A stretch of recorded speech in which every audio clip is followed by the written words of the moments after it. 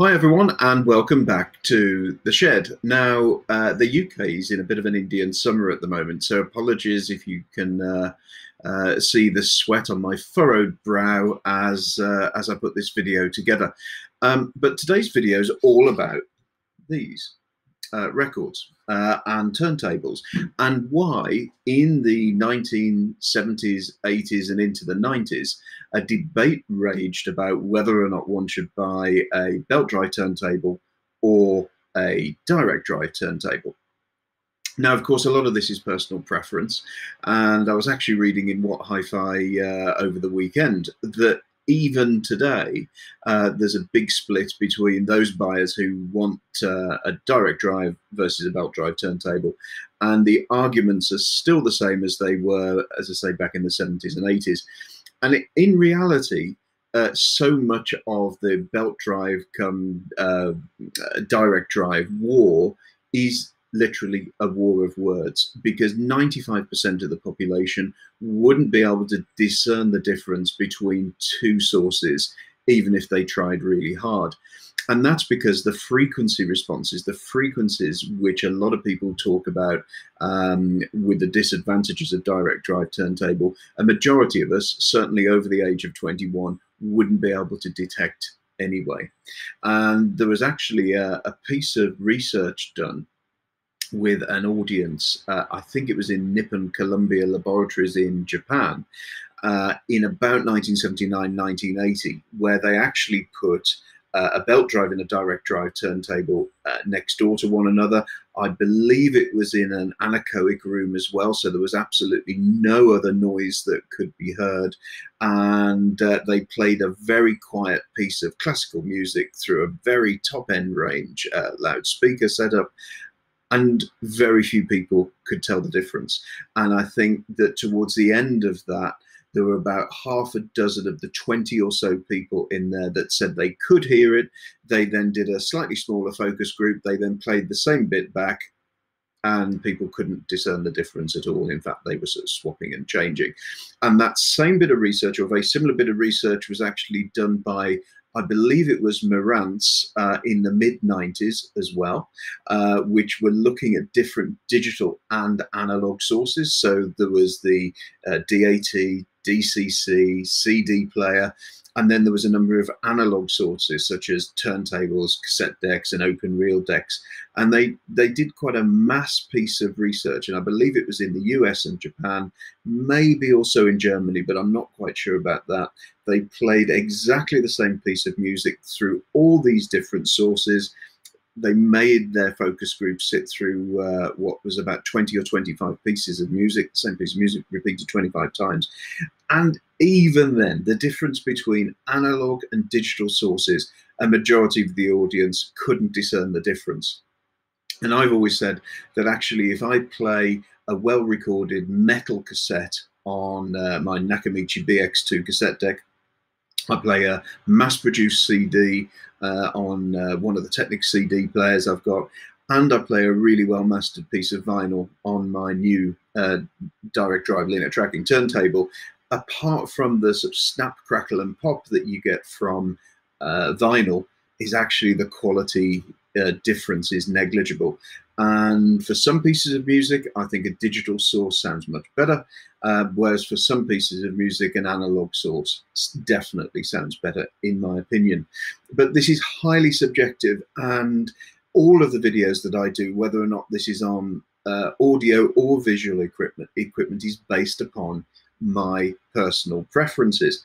And each of us, of course, has different preferences, and certainly when I'm listening to a pair of 30 quid headphones at the moment, compared to some people that are listening to the same track, the same piece of music on a £200 pair of headphones, I'm not totally sure whether or not these big old lugs could really tell the difference.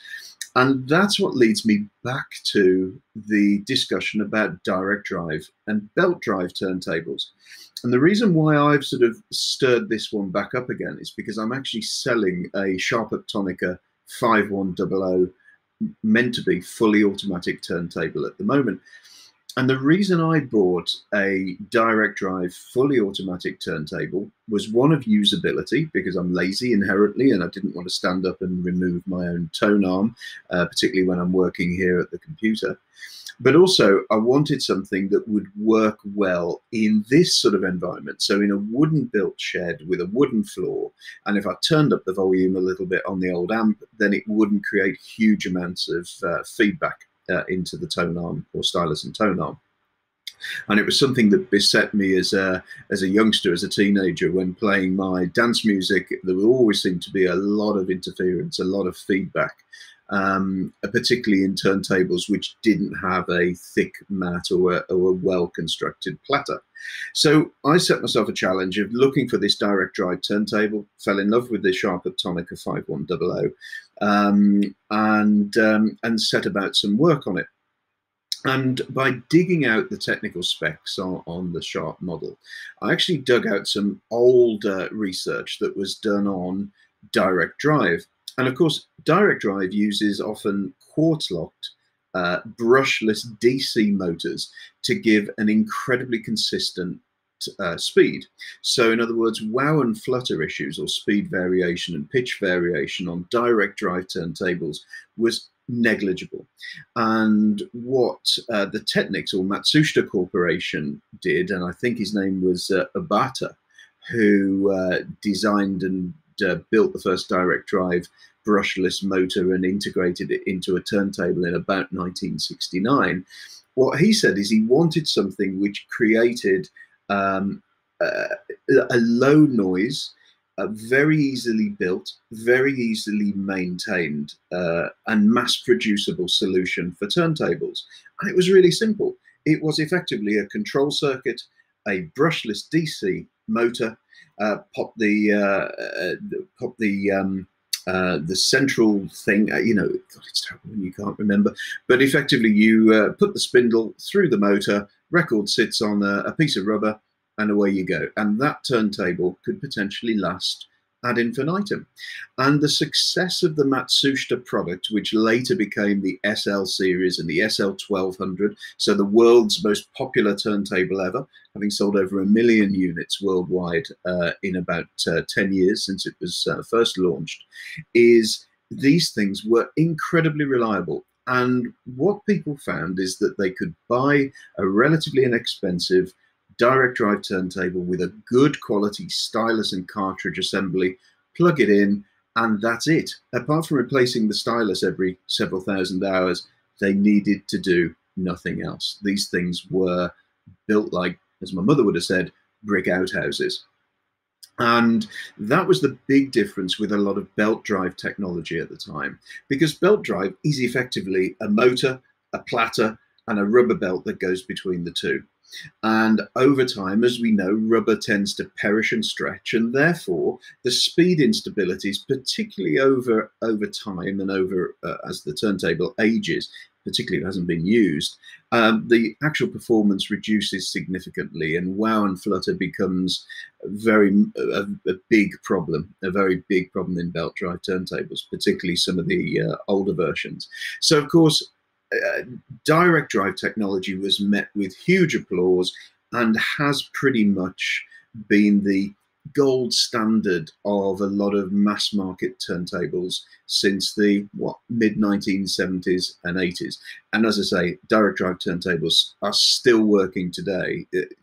Models from that era, you can literally plug them in and the speed stability on 33 and 45 will be much the same as it was on the day they were made.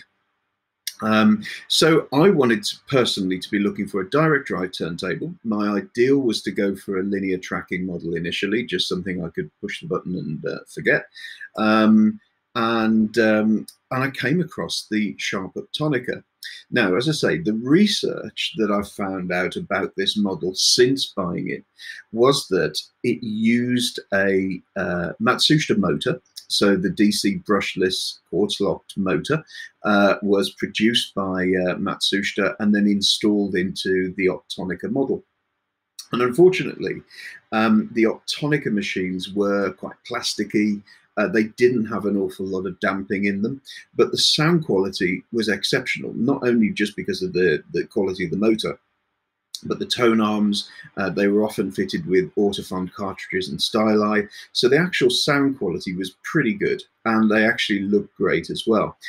But they, like a lot of over-engineered Japanese products at the time, is Sharp Optonica decided to use logic circuits that they used in their upright linear tracking mass market models. They used those logic circuits and they put them into a range of direct drive turntables. Now, that gave them functionality. So it gave them semi-automatic or fully automatic functionality, but it also made them inherently unreliable. So you had this amazing motor that potentially would have lasted 50 years, 100 years, or whatever, but the front end, the circuitry on them, was notoriously flaky. And interestingly, I didn't do my research, so I bought this turntable, absolutely perfect bit of kit. I bought a new stylus, a new cartridge. It was in impeccable condition, including the plate glass lid on this. So not plastic or acrylic, this was a plate glass lid. Plugged it in, switched it on, and I thought, yeah, I've got it. This is the perfect turntable for me. Within 24 hours and about half a dozen records being played on it, the LEDs were flashing on the front panel, and that's it. The chips frazzled. And this was an inherent problem in this model and in a lot of Optonica come Sharp models at the time, that the logic circuits were being asked to do far too much for the technology, for the switching technology that was built into those microprocessors. So now what I'm left with is a really great manual turntable, which sounds superb and looks very much the part, as you'll see in the photos, but unfortunately the fully automatic mode don't work anymore. So for me and my personal circumstances of wanting this automation, I'm now selling it, which is a bit of a side because you'll find that on my Facebook and eBay page. But nevertheless, is this turntable and the direct drive nature of this turntable was exactly what I wanted. So therefore, I went out and bought a Technics SL1 direct drive linear tracking turntable. And I'm going to talk about linear tracking on a different video at some time in the near future, because linear tracking and that whole swathe of 80s technology, which would allow record players to play records upside down on their end, you know, up on Mars or whatever, that was born out of effectively just taking the tone arm and putting it in a linear or upright mode. And of course, Sharp made a really big thing about this, that you could play both sides of the record on a music center, which was effectively standing on its side, something that really caught the imagination of a lot of home audio buyers pretty much all over the world. The units sold were in their millions. Unfortunately, very few of them now exist because they were built to a very tight budget. They made a lot of profit on them, but the consumers often found that within 5 or 10 years they were dead as a doornail. So linear tracking certainly had its fans, and I was a really big fan of the Technics decks at the time, and the one I've bought is by far the best turntable I've had for a number of years. But again, they have their technical inadequacies, I think you could say, but more on that when we talk about them. But belt drive. Now, you see, belt drive technology, as I say, is really simple. There's a motor here, the central spindle here, and the tone arm here. So effectively, what the audio files will tell you is that by moving the motor as far away as possible from the pickup device, you effectively reduce any hum and noise or motor noise that you would normally find on a direct drive model. Now, I know that DC brushless motors, servo controlled and quartz locked, actually make very, very little noise. And the best way you can monitor this yourself is by playing a record with very low output, so a very quiet piece of classical music. You pop the same record on a belt drive turntable as a direct drive turntable, and you watch how your woofers, your bass drivers, move on your loudspeakers. And that's a very good measure of subsonic noise, or noise that's being picked up by the stylus and the cartridge. And actually, if you look at a pair of, pretty good drivers, whether or not they be paper or Kevlar or plastic or whatever they may be, and you actually look at the wobble, very few people, as I say, can notice the difference visually, and certainly acoustically, I can seldom tell the difference between belt drive and direct drive. But in my younger years, so around my 20s, I had a dual CS5052 turntable, which was, again, an incredibly great selling, really great selling turntable, one of sonically the best belt drive turntables ever built, and was a really good piece of kit. It had very good damping on it, so you couldn't actually, you didn't get any feedback. The motor noise was very low. The belts were at that time incredibly easy to get hold of, so it was easy to replace the belt. And it was a really nice turntable. But of course, belt drive turntables are more akin to a home audio buyer than they would ever be a professional buyer. So, going back to that direct drive model, the Technics SL1200, you've got DJs all over Europe chucking them into a hold on a plane, putting them into a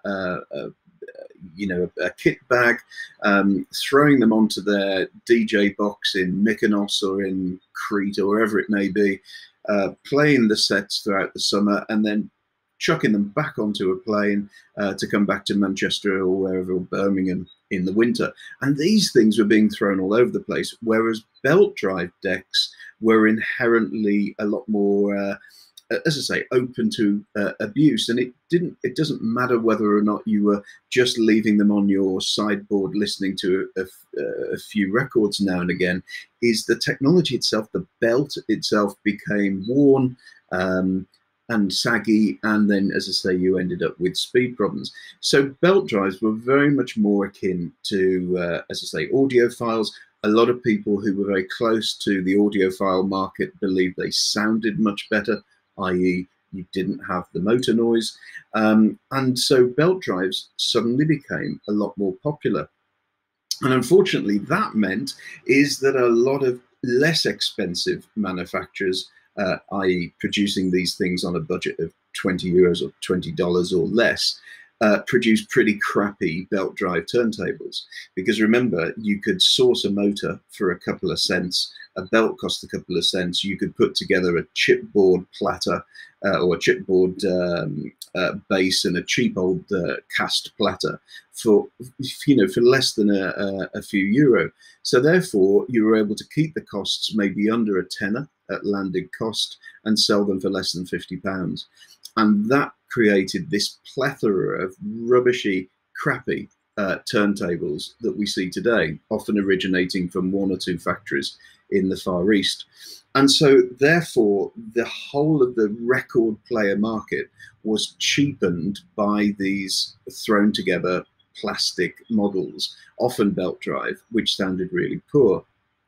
But of course, there's been a resurgence in vinyl sales.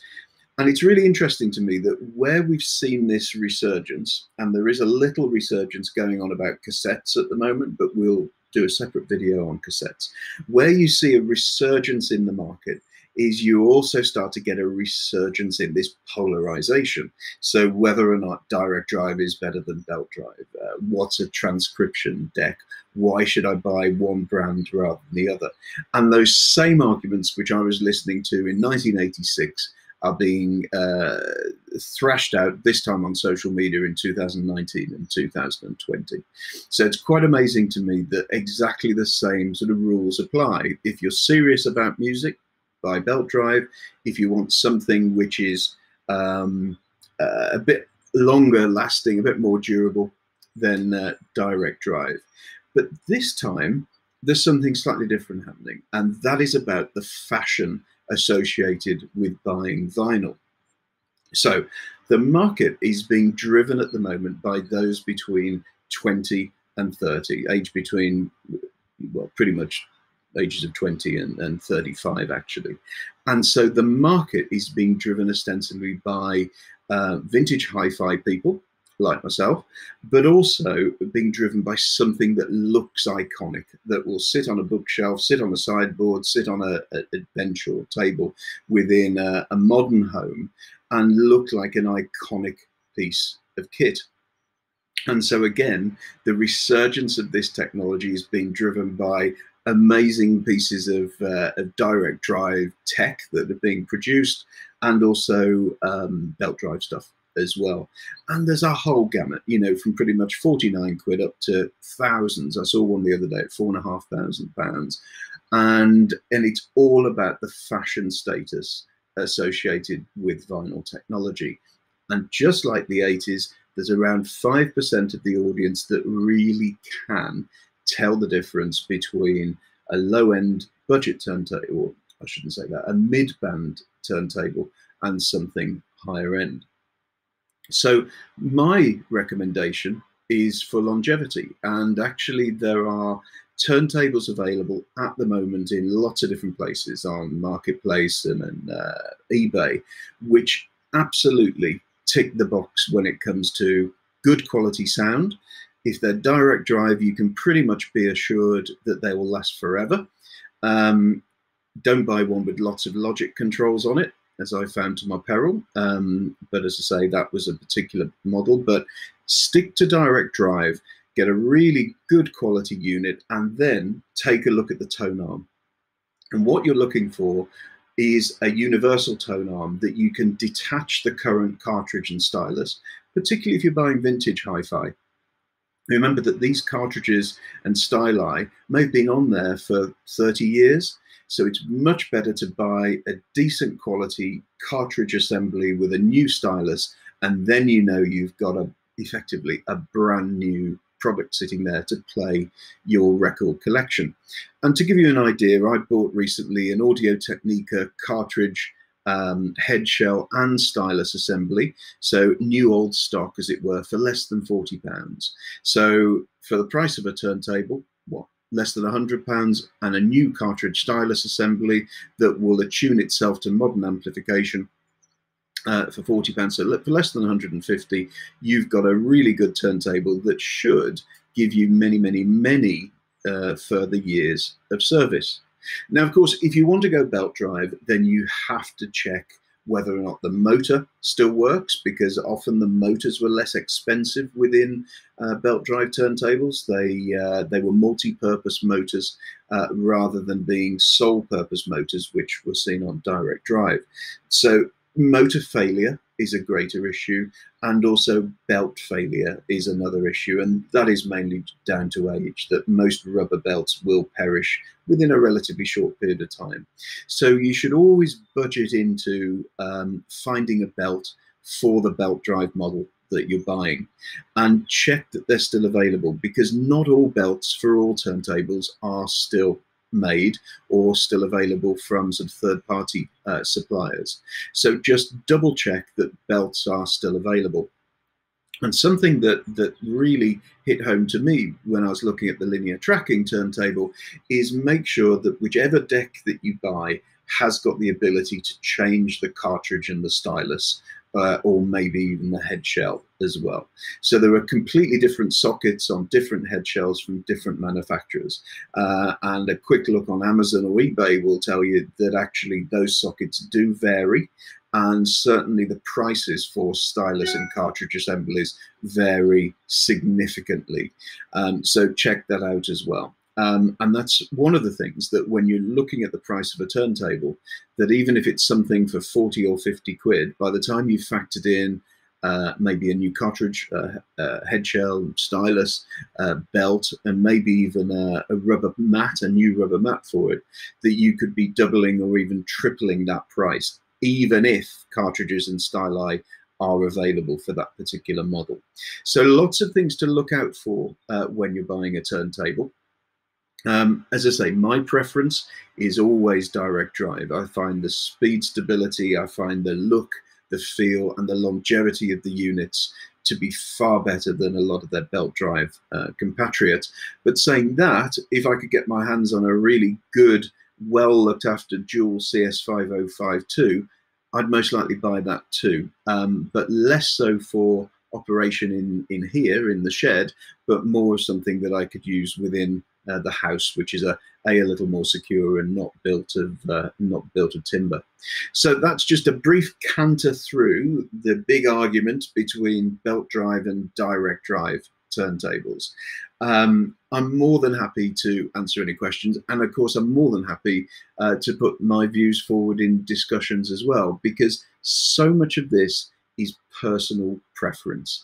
And if you, like me, have got records dating back to 1984 and thereabouts, then frankly these things have been in use for 30 or more years. You're unlikely to be able to tell the difference between a decent belt drive and a decent direct drive deck. On quieter passages of music, that's where you are going to notice the difference. But whichever you buy, direct or belt drive, invest in a good stylus, invest in a good cartridge, make sure the records are clean. And once you've done that, you will get the best possible output from your analog source, from your turntable. Now, of course, there is the elephant in the room, which is the 20 or 30 quid turntable that you can get from high street stores or supermarkets pretty much all over Europe. And, you know, I've tested a couple of these before. So there are some models which are built by Audio-Technica or come out of that stable, usually over £150, so over 200 euros, which are actually not bad decks. And they're actually aesthetically very similar to the iconic Technics SL1200, and they're okay. And there's certainly a model at the moment which Sony are selling, which is also a really good quality turntable with both line phono outputs as well as USB outlets and relative software. But those cheaper turntables, those things that look like an old-fashioned radiogram, or they look like I don't know, something vintage and whatever, frankly, they're tough. And I wouldn't touch them with your barge pole, frankly.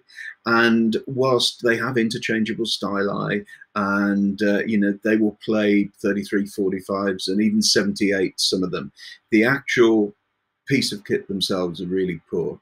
And frankly, whilst they're convenient and some of them may look okay to be put on a sideboard or maybe in a kid's room, if you've got a vinyl collection, or you're serious about digging your vinyl collection out of the loft, or like myself, enjoy going to secondhand stores and bring and buy sales and jumbles and picking up one of those records that really reminds you of the past, then do yourself a favor. Get yourself a good basic turntable, change the stylus and cartridge, a good basic amplifier, and a good set of speakers. And that will give you the very best possible reproduction in sound quality. And whilst it may cost a few quid more now, it should give you a lot longer lifespan than a cheapo bit of plastic for 50 quid, which I guarantee is going to last just about the length of the warranty, so 12 months or 2 years. So yeah, as we all know, I'm a bit of a hi-fi fan, and certainly a bit of a vintage hi-fi fan. But my recommendation is, if you're a little bit serious about it, spend a little bit more. So that's it for now. A brief canter through turntables. I'll pop some pictures of the Sharp Uptonica 5100 onto my Facebook page and also onto this video as well, if you're interested. So for now, have a great day, and sorry about the notifications that are pinging in the background, but I wanted to get this video out there because I'm going to be talking a lot more about turntable and analog technology over the next few weeks. So have a good one, and speak to you soon. Cheers from the shed. Bye.